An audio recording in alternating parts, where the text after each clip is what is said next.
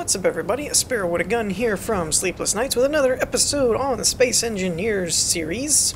I gotta figure out a better name for that. I was gonna say Let's Play series, but it just sounds weird. Anyway, Space Engineers. We're just gonna go with Space Engineers. Anyways, in the last episode, we kind of got squared away, for the most part, on all the basic needs, but I'm not really around anything, per se.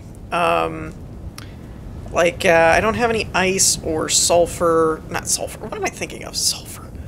I don't know what game I'm playing. Ice and cobalt is actually what I was thinking, because I need cobalt for something. I don't remember what it was. I think it was something to do with thrusters. Anyways, so I got this idea that since we don't really have a lot going on at the moment, I'm going to try this episode and do a mobile base. I don't know how quickly that's going to go, just because I don't know exactly how many resources I'll need.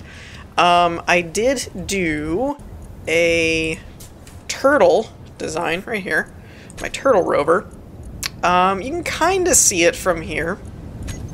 I don't know if I can't. Yeah, it's only in creative mode that I can copy and do that. So it basically would have all of this stuff, all the basic bits and bobs that we would need. Actually, I think it has the full versions of the refinery and the assemblers, to be honest. But anyways, I did find out that I believe survival kits can respawn you, so we probably don't need a medical room right away. The one thing I'm not sure about is if I have a projector. Do I have a projector? Can I build a projector? I don't see one, so where is the projector in the progression tree? It looks like... Oh, come on, where is it? I know it's in here somewhere. There it is. No, that's reactors. Dagnabbit, where's the projector? And all this. I could just search it, I guess. Projector, there it is. So I need to build some lights real quick, and that should give me access to a projector, and it looks like everything I can build from basic stuff. So that should be easy enough to do, so that we can make a projector that then we can build our mobile command center off of. And as far as this goes, I did get a comment on Patreon about this, that the windmills do need to be high-ish, but I don't think they need to be that high. I think it was 8 or 9 blocks was what was said. So a little bit overkill, but it's working now. By the way, I did want to bring that up for those of you that may or may not be aware. If you commented on the last episode and it doesn't seem like I'm acknowledging you or anything like that until a couple episodes later, that is because I'm starting a new system where I'm posting my videos a week early on Patreon first.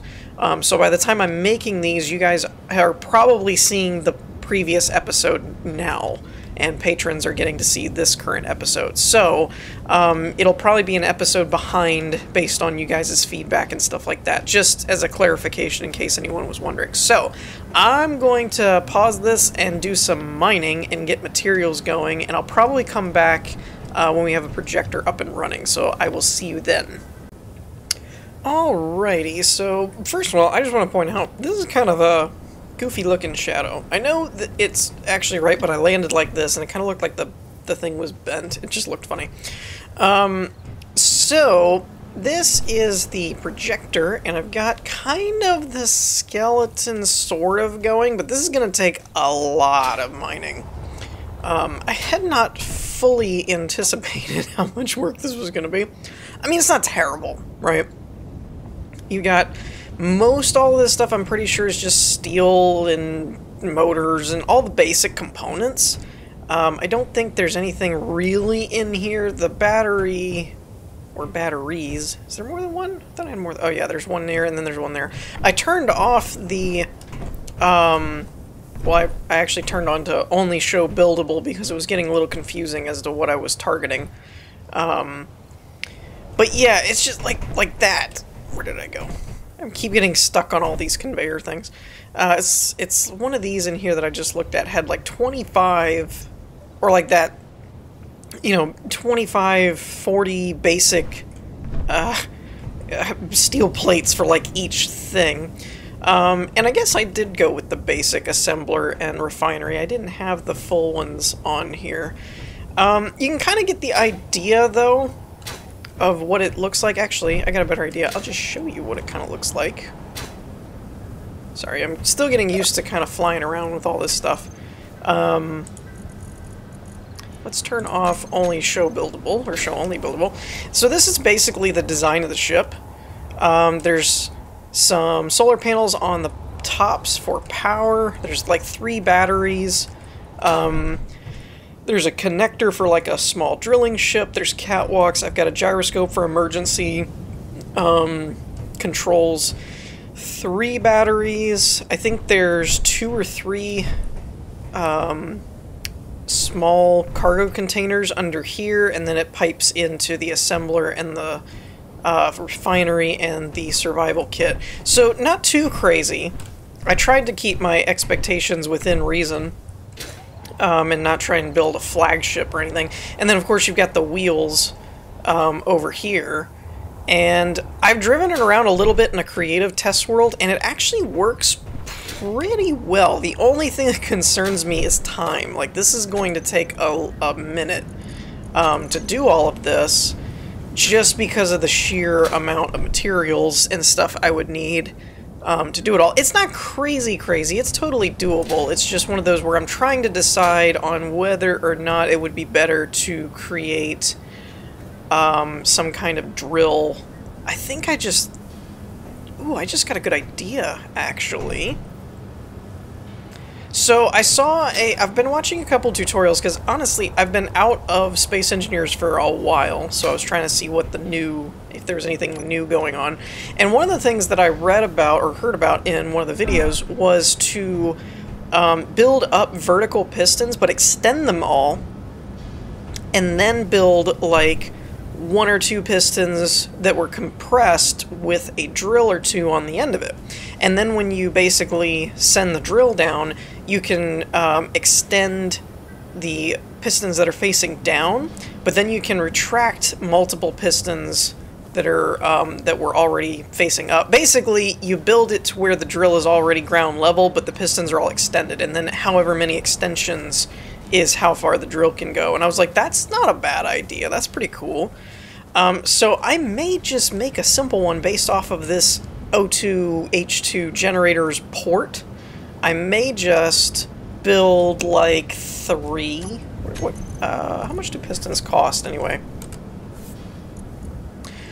Okay, so even on a large grid, they're not terrible. It's a few motors, computers, large steel tubes, and then construction components, steel plates. It's not bad. So I'll probably build like 3 of them and fully extend them. And then build maybe compressed pistons going down, so that I can drop all those and then extend all of those, and that should get us pretty far down in terms of building. So yeah, I'm going to try and work on that, because otherwise this project's going to take too long without... And I just use the, in case you didn't notice, I just used the catwalks on the bottom to cover up some of the exposed stuff, as well as on the top. So it's a fairly simple design, but it should take all of this functionality here and make it mobile to where we can actually, like, you know, drive around and find some resources and then park and maybe make a more permanent solution. The other thing is I did do some progression advancements. I built the lights, get the projector, obviously. What was the other thing that I did? I built an interior block so that I have access to all this good stuff, which I needed the catwalks for. We have access to the drills. I built a landing gear so I could get access to the wheels, but we also got all this stuff. I got an interior control station because I wasn't sure if I wanted to end up making atmospheric thrusters and do more of a driller, but we need cobalt for that, and that's the metal grids, I think, anyway. I'm pretty sure that's what I needed that for. I also built one of these small conveyors so I could get to the connectors and collectors, mainly the connector. So yeah, I think that's going to be my plan. This episode, I will probably try and get a stationary drill rig going and see how that works. And we're going to kind of suspend this at the moment until I can get some more resources going. So I'm going to pause again and try and get that set up. Okay, so I might have gone a little overboard on my calculations, but this drill should last us a pretty good amount of time. So, yeah, like I said before, what I'm basically doing is something that I saw in a video, and I extended 3 pistons up, and then I went over with a conveyor tube here, which I need some more small steel tubes for those. And then basically was doing pistons down compressed so that as these compress, then you have this length that you can extend it. And if my math is right, it's about 8 pistons, I think. 1, 2, 3, 4, 5, 6, 7, 8, and then the drill, sorry about the tree, then the drill at the base. Now the only problem that I'm running into right now is the sheer amount of iron that I'm needing to do all of this. So I did, I will admit, I did crank up my character inventory space to 10x just to make the mining runs, because I'm still doing it by hand at the moment, more bearable, because I was only bringing in like 2 or 3k stone, which was getting me maybe 100 iron or something like that, or 50 iron, something like that, and I need like 4,000 or something still. Now, that said, what am I at? Yeah, 3,700. Blech. And I've been getting about 50 iron out of like 3,000 stone, 2,000 stone, somewhere in there. So with the 10x, I'm pulling in like 10k stone, so it just makes things go a little bit faster. Now the only thing that I've noticed, and this is kind of a tip for anyone else who's just starting out and wanting to do piston stuff, you don't actually need the large steel tubes for the piston part on the top to actually function. It's just barely above the functional line, but it will function. You do need them for the pistons to function, however, but I didn't know that at the time. And so there's a lot more, actually these are 4, I can actually just do the math on this and figure out, let's see, 1, 2, 3, 4, 5, 6 left. 6, 4 is 24. Does this need any? Needs 12. So basically about 36. So I can cancel out a lot of this other stuff. Anyway, so that's just, I wanted to give a quick update on what the plan is. I don't know if I'm going to get this built or not. I'll probably get the wireframe set up, and then maybe, because this kind of took a turn where I wanted to get the mobile base done this episode, but I'm needing a much faster way to get resources, so I think this is going to be the priority at the moment, and I'm hoping we'll get this drill thing done. I'm going to see if I can get rid of this tree or something. Can I grind this tree? Or something? Oh, you can! Oh, that's cool. I don't think I got anything for it. No, but at least it's out of our hair, or will be. In a minute, when it despawns, I guess. Are you going to despawn anytime today? Alright, whatever. It'll go. Oh, there it goes. Ah, so much better. Not that I'm a proponent of cutting down trees, but in this game, very much so. So, I'm going to work on trying to cut the bare minimum of resources that I need and cut out the rest and get this drill functional. Because that's probably going to end up being the highlight of this episode at the moment, is getting this drill functioning. And then I'm going to probably do some more off-camera work between now and the next episode, and hopefully get this guy at least somewhat built. At least have a skeleton and be working on that. But I think it'll go a lot faster once we get this drill. So, let me get back to my mining, and I will be back when we're a little bit more squared away. Okay, so now things are getting a little bit interesting. As you can see here, I've started drilling with the drilling rig, but I haven't completed the pistons because as I was doing this, I thought to myself, you knucklehead, finish the drill, and then you can manually pull materials out of the drill, but it saves me from having to run over here and deal with, well, this. This is my mining area. It's annoying. I mean, yes, I know that you can, for those of you that don't actually, you can actually double tap the controls of different tools and have them basically auto. Like, instead of holding down the button, just double tap the mouse, and the drill will just keep going without you doing anything. Same with welders and other things. So that's pretty useful, but it still takes forever. So, now the only other things that I did, I went back and watched a couple of tutorial videos, and I've done a couple of things with the pistons that some of you may not be aware of. If you are, great. I have the shear inertia tensor on. Now, I don't think it's working for some of these that aren't complete, so it's still got quite a bit of wobble. So I'm not really sure if that's kind of because they're incomplete or because this is so lengthy of a chain. I'm not really sure. The other thing that I did is I went back, and in the survival starter tutorial series I was watching, they mentioned a good speed for the destruction of voxel ratio versus the piston speed was like 0.4. So I put it at 0.3 just to be safe. So essentially, I've got the high, low, and mid of the base pistons, and then all of these I have yet to actually name, number, etc. But what we basically do is we're going to turn the drill on. You can see it shakes a bit, but it's not too terrible. The high one is already completely down, so we'll do the mid one next. It's on, so we'll just reverse the speed. And so it should just kind of go along there, but I don't think the drill head is hitting the ground. Because basically from what I'm finding out from different tutorials and things, you don't really want the drill hitting the ground, and it also creates a bigger hole if you let the drill go a bit slower, because it takes out more of the voxels around it. I don't know why I still have my headlight on. So yeah, that's pretty cool. And where's that at? It's almost fully down. So I guess we'll just fly down there. That's probably the easiest way. I was gonna say I'd pull it back up, but, well, I would fly down here. Can I get down here? There we go. Alright, wrong button.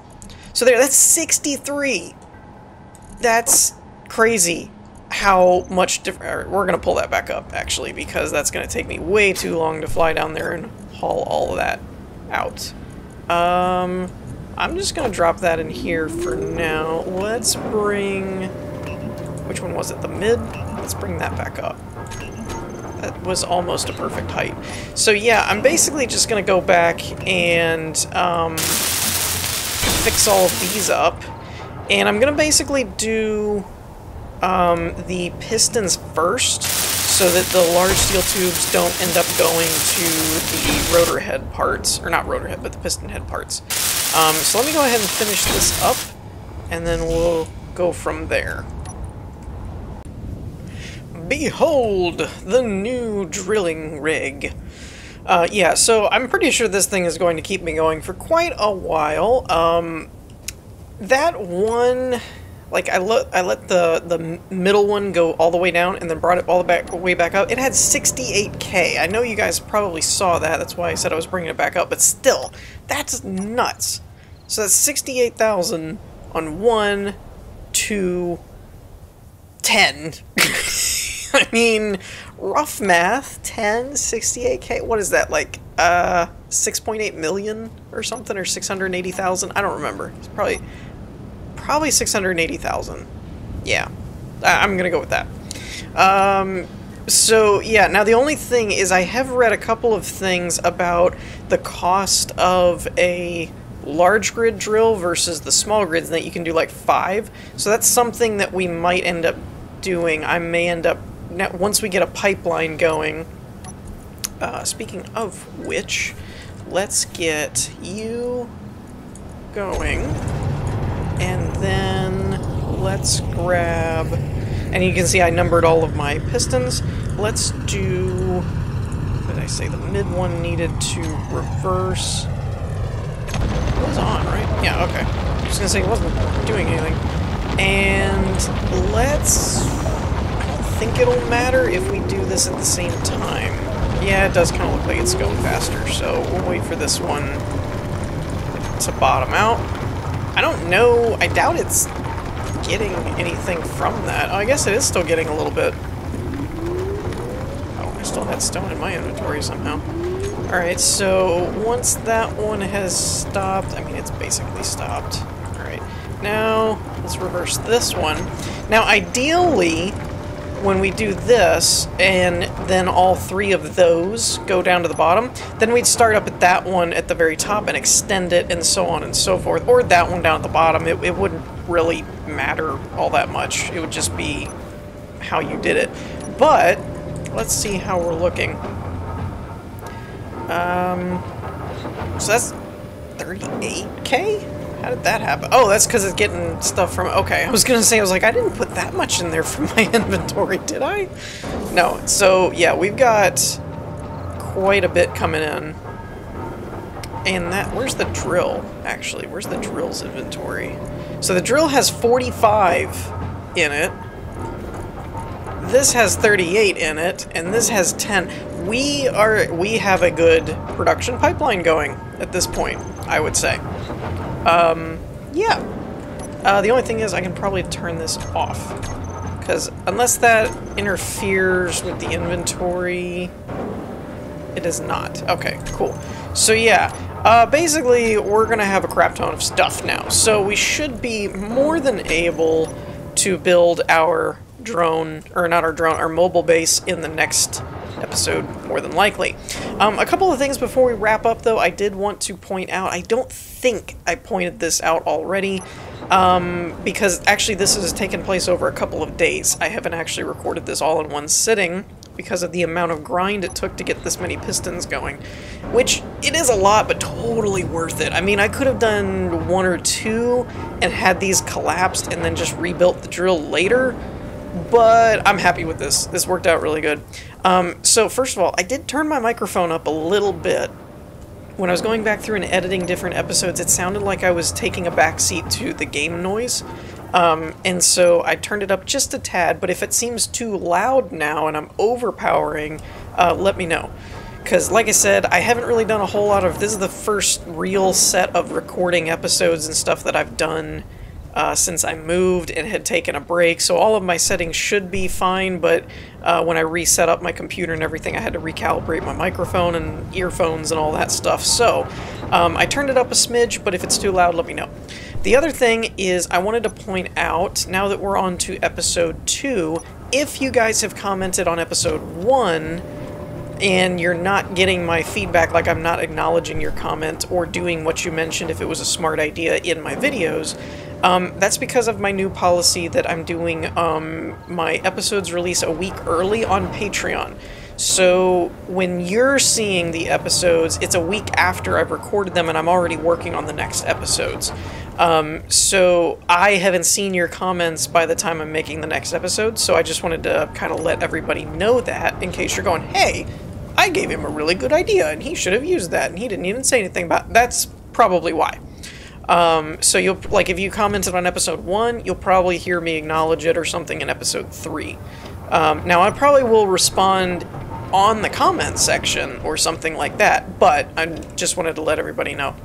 Yeah, so I think that's most of the PSA type announcements I wanted to make. So I think the next episode we're going to be working on this guy, making our little mobile turtle. And that'll give us a bit more of an ability to at least drive around, find some special ore deposits like cobalt and ice and stuff like that. Now this doesn't have a drill on it. I'm still trying to figure out a good way to build a drill onto it. I may replace the connector on the top port. I had that there for a small drill ship, but for now I may do some kind of like single stack, just one piston with an arm and then like another piston and a drill or something like that. I don't know. I'm not really sure how I'm going to do that. But yeah, let me know what you guys think in the comments. In the meantime, I hope you all enjoyed. If you did, leave a like, and I will see you all next time. Peace.